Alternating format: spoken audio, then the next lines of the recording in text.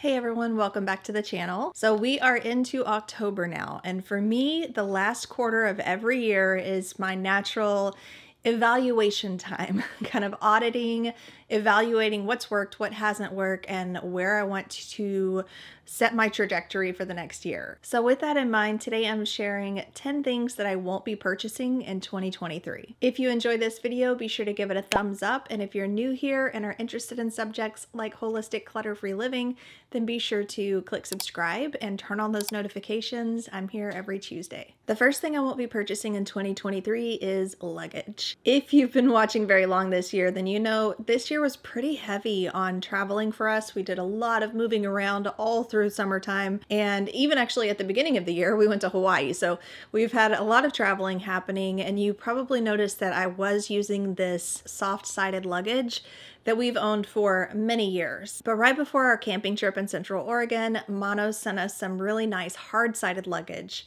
which we've replaced all of our previous mismatched and really old luggage with. And to me, luggage is just something that you don't need to purchase that frequently, especially if you buy good luggage. It should last you a long time. Luggage is something that can really take up a lot of space and collect dust. So I'm really happy about this one because the carry-on can nest inside of the larger suitcase, and the fact that it's not cloth means that it shouldn't be collecting and absorbing dust. So if you're interested in luggage that looks like this, then I will be sure to leave a link for Monos down in the description. So far, so good. The second thing that we absolutely will not be purchasing in 2023 is home remodeling supplies. If you recall, back in 2021, we had the big leak that led to replacing all of our floors. And in that process, we ended up also doing renovations to the kitchen since we were already in the midst of getting things done. So we replaced our countertops, we replaced the backsplash, which I did by hand. And then this year, you know, we have baby Chloe coming. So there was a whole renovation of the upstairs bedroom and incorporating a nursery and getting nursery furniture. And so we've just had a lot of renovations going on and updates and remodels going on over the past 2 years, and it's enough. We don't need any more. I think that probably the only thing that we might potentially need in the coming years is a new washer and dryer. But other than that, I'm not going to be repainting the walls. We've already done that. No more patchwork, nailing, or hinges, or like any kind of updates like that. At this point, I feel like it's finally time for me just to settle and be happy with the way that things are and appreciate all of the remodeling and updates that we've done over the past 2 years without constantly feeling like I need to fix something else. The third thing that I'm not going to be purchasing in 2023 is kitchen appliances and cookware. I finally got rid of all of my mismatched hodgepodge bottom scraped pans, and you can see that in my most recent kitchen declutter video that I did in 2022. We now have our Caraway pan set. I've mentioned them a lot because I'm really enjoying the nonstick without the Teflon. So I intend to just maintain and enjoy these 5 pots and pans that we have. No need for more. We have all of the kitchen appliances that we could need just in the Instant Pot, toaster, and blender. So the kitchen is done for 2023. I know it can be really easy to see the fancy new kitchen gadget or, you know, the pretty new set of pans that are just glistening and shining at you, especially around Black Friday and, you know, Christmas season. I would way prefer to have 4 or 5 really good pots and pans and a couple of appliances that I use regularly than to just fill up all of my space with extra stuff. The fourth thing I will not be purchasing in 2023 is liquid laundry detergent. And that also includes the Pods laundry detergent. But especially the liquid, I find it gets so messy, it gets everywhere, and the jugs are just ginormous. It's just ridiculous how big they are. I started trying out, I think at the end of 2021, the True Earth laundry strips. And when I ran out, I did go back to the liquid laundry detergent for a period of time just because it's convenient. It was at the local grocery store. But honestly, after just one round of going back to the liquid laundry detergent, I was missing the strips. I went ahead and set up a subscription for the laundry strips. They're eco-friendly. They take up way less space. It's a no-brainer. The fifth thing I will not be purchasing in 2023 is hair equipment. We have more hair equipment than I even realized, and a lot of it's because some things were gifted to my 16-year-old over the years that she still holds on to. I was actually playing the other day with one of her automatic curling devices. I did recently have to upgrade my flat iron, And if this one lasts as long as the previous one did, we should be good on that for a while. And when I was researching which direction I wanted to go with this new straightening iron, I started looking at, all the new hair dryers that they have now. They're like $200 to $500, and all of the different specialty type brushes and styling brushes and blow dry brushes, and just there was so much stuff. And I was like staring at it for a long time, and I finally decided, you know what?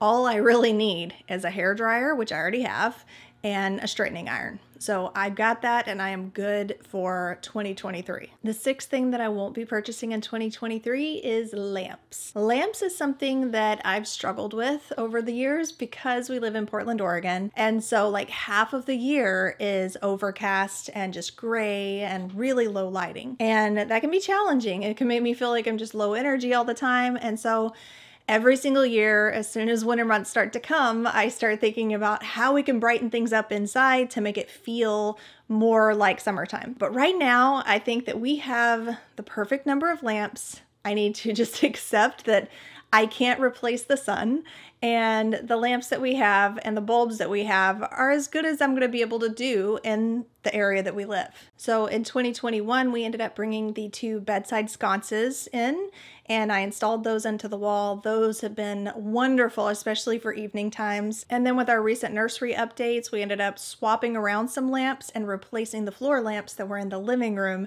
that were starting to finally break and fall apart. So we have new lamps, we have new bulbs, we're good with what we have. Number 7 is pillows. And I can't remember if it was the beginning of 2022 or the end of 2021 where I was really having a lot of back pain, and I was really struggling with my pillow purchases because a pillow was less expensive than ordering a new mattress, which we did eventually end up doing, and it was so worth it. But the pillows, I finally found some feather pillows that were the consistency that I actually wanted my feather pillows to be. I've been searching for years for something that would fulfill this need for me. And I finally found 2 pillows that work perfectly. And you know what I say, I'm not going through the Goldilocks thing. When you find something that works, you hold on to it and you stick with it. So that's exactly what I'm doing, and no more pillows will be purchased. I just looked it up, and it looks like I purchased these 2 pillows in February of this year. We've been sleeping on them for long enough for me to know that this definitely works for me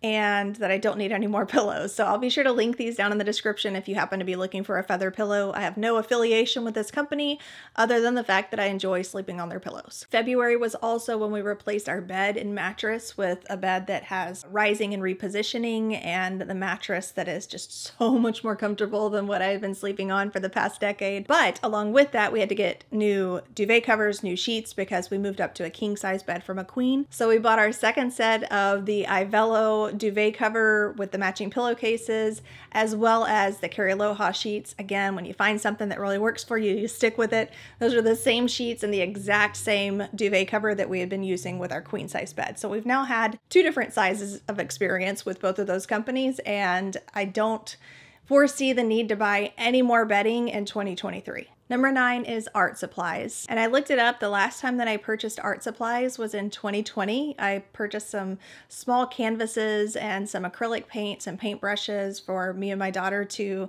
do some artwork, because a lot of you know that I used to be an artist. Like, I originally went to college on an art scholarship. And so sometimes I just get the need or the feeling to dabble. Well, I still have more than half of those mini canvases, still have the paintbrushes, still have the set of paints. So for all of 2023, I do not need to purchase any more art supplies. And number 10 is rugs. And if you recall our updates that we recently had to do to the dining room because our chairs broke, we purchased new chairs. The new chairs ended up scratching the floor, so we purchased a rug. It was just this whole big scenario. You can see it on our video about a full life reset, where I share having to reset our dining room as one of the things. But essentially, they ended up sending the wrong size rug and then the right size rug twice, and we ended up with all these rugs. So we have an extra that we were able to move into our living room, and we were able to move the smaller one that was in our living room into our bedroom, and the original rug that we wanted in the dining room. And then of course we had the nursery update where we ended up getting a round jute rug. And so we are good on rugs. I do not foresee myself buying rugs for a good many years, definitely not in 2023. It can be really easy, especially for those things that we tend to naturally veer toward, mode, to always want to look at what's new and to always want to see what else we can bring into our homes, I could very easily go look at all of the beautiful lamps that I could potentially upgrade into my home, or fancy new hair equipment that I 100% don't need, or new art supplies that look like they would be a lot of fun but would probably not get used for a couple of years like my previous ones. So for 2023, I'm making this commitment and challenging myself to not purchase